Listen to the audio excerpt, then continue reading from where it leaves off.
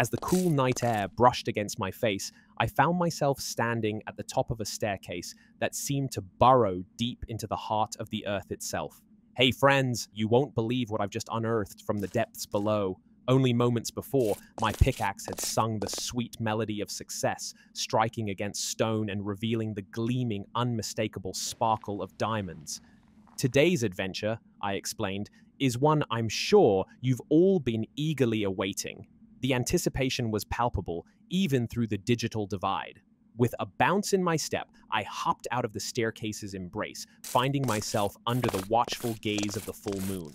Its silver light bathed the world in a serene glow, a stark contrast to the darkness below. But what lay before me was neither serene nor inviting. An odd, abandoned house stood in the silence of the night, its silhouette a dark blot against the moonlit landscape. Cobwebs clung to its corners and crevices, a testament to the time it had spent untouched, uncared for. It was as if the house itself was watching, waiting. I approached the front yard, the grass crunching softly under my boots. The house loomed larger as I neared, its windows like empty eyes staring back at me. As I stood there, my eyes caught sight of something chilling. Skulls and skeletons scattered across the earth, their empty gazes locked in an eternal stare. A shiver raced up my spine, not from the cool night air, but from the realization that I was standing in a place where many stories had ended. The sight of blood, dark and ominous, stained the ground, painting a tale of untold horrors. With each step, the darkness seemed to grow thicker, swallowing up the light. I knew I needed to see more, to understand what secrets this house was hiding. So I placed torches along my path, their warm glow piercing the shadows. As the light spread, more skulls came into view, each one sending a silent warning. Something was very off, and the air seemed to thicken with each torch I placed. Driven by a mixture of fear and curiosity, I made my way to the back of the house. The torches flickered, as if hesitant to reveal what lay in the darkness. What was wrong with this place? The question echoed in my mind with every torch I placed. The answer, it seemed, was hidden just beyond the reach of the light. As I approached the entrance, the air felt charged, as if the house itself was bracing for my intrusion. Peering inside, I could barely make out the shapes in the dark. But then, there it was, a figure, barely discernible in the gloom. It looked weird, not like anything I'd seen before. The darkness cloaked its features, making it impossible to see clearly, but I could feel its gaze, heavy and unblinking, fixed upon me. As I stood there on the threshold of the unknown, my heart pounded in my chest, trying to steady my breath. The stories, the rumors about this place, they all seemed to come alive in this moment. What was this figure and what did it want? The darkness hid, not just it, but the answers to my questions. I hesitated, unsure of my next move. The house, with all its secrets and shadows, seemed to be waiting for my decision. Would I dare to step inside, to uncover the truth that lay within its walls? I've decided to go in. Gently pushing the front door open, I stepped inside. Immediately, I began placing torches around me, their light piercing the darkness and revealing the chaos within. And there, in the midst of the shadows and light, was Bluey. But this was not the friend I remembered. Covered in blood, she darted around the room frantically, her movements erratic, almost possessed. Fear gripped me, a cold hand around my heart. I turned and ran, darting into room after room, seeking a place to hide. Despite my efforts to remain unseen, Bluey continued her frenzied pacing, her presence filling every space with tension. As I placed more torches, trying to make sense of what had happened to her, a deep sadness mingled with my fear. This wasn't the Bluey I knew. I weaved through the rooms, a silent game of hide and seek, playing out in the heart of chaos. Yet despite my attempts to understand and analyze, the truth remained shrouded in mystery. How do you help a friend who has become a stranger, lost in a darkness so profound? Eventually, finding no answers and with my heart pounding like a drum, I made my way back to the entrance and slipped outside. As the door closed behind me with a soft thud, silence fell. Then suddenly, I felt Bluey's gaze upon me. She was standing at the door, her eyes locked on mine. It was a moment frozen in time, a silent confrontation between what was and what had become. I have to help her. This is not the Bluey I remember. Something has changed her, and I need to find out what. With a heavy heart, I turned and fled into the night, my mind racing with plans and possibilities. How could I save my friend from this nightmare? The urgency propelled me forward. What could have caused such a drastic change in my friend? My mind racing with thoughts of how to help Bluey. And as the first light of dawn began to paint the sky with hues of pink and orange, I arrived at another house. This one was strikingly different, painted in bright shades of orange. This was Bingo's house. As I stood there, catching my breath, I knew that this was just the beginning. The journey to save Bluey would take me down paths untrodden and through mysteries dark and deep. But I was ready. For friendship, for Bluey, I would face whatever came my way. I think I know who can help us. Determination lighting up my face. We're going to see Bingo. Without wasting another moment, I pushed open the front door to Bingo's house, my steps quick with urgency. Bingo was in her backyard, tending to her garden in the calm morning light. As I approached, the weight of the situation bore down on me, but I knew I had to tell her everything. I came to you because something's terribly wrong. I began, recounting the night's eerie events and how Bluey, her sister, was in grave danger. The look on Bingo's face turned from surprise to deep concern as she listened to my tale. Without hesitation, she agreed to help, her worry for Bluey evident in her eyes. We sat down, brainstorming what could be done, the morning sun casting long shadows around us. It wasn't long before Bingo had a plan. "I think I know how we can save her," she said confidently.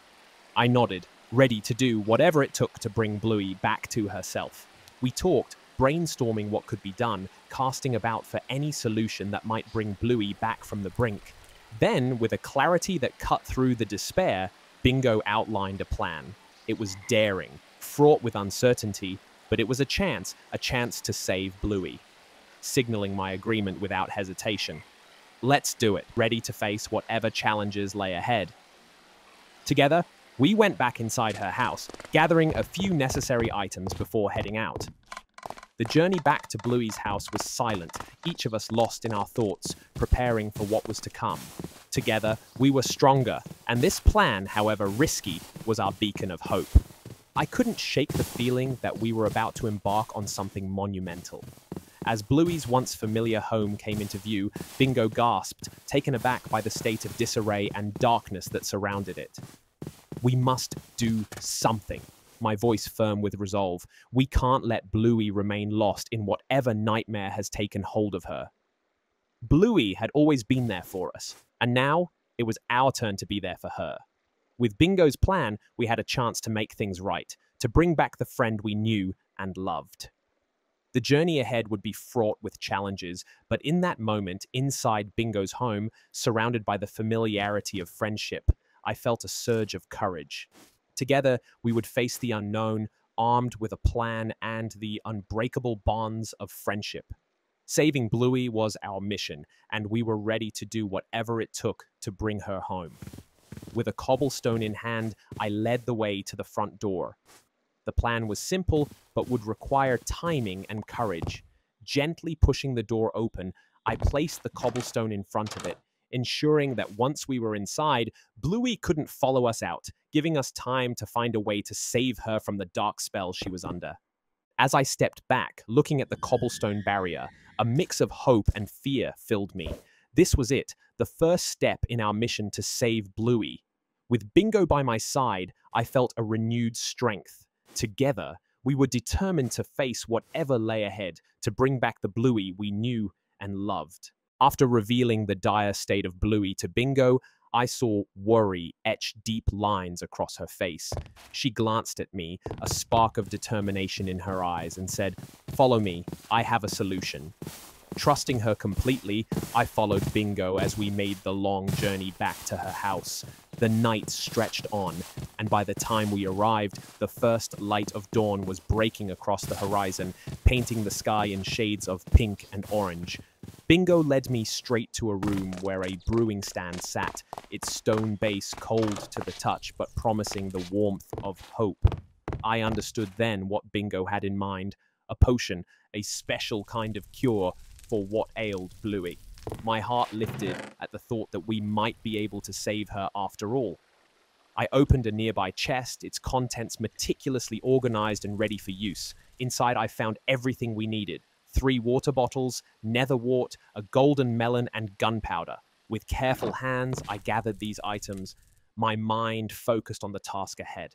At the brewing stand, I placed the 3 water bottles into the slots, the glass clinking softly in the quiet room. The first step was to use the nether wart. As I dropped it into the brewing stand, a thick, bubbling potion began to form, the base for what would become our hope to save Bluey.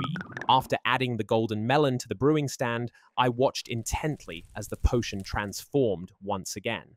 These potions are going to be very interesting, I remarked, a mix of hope and curiosity in my voice. The next step was crucial.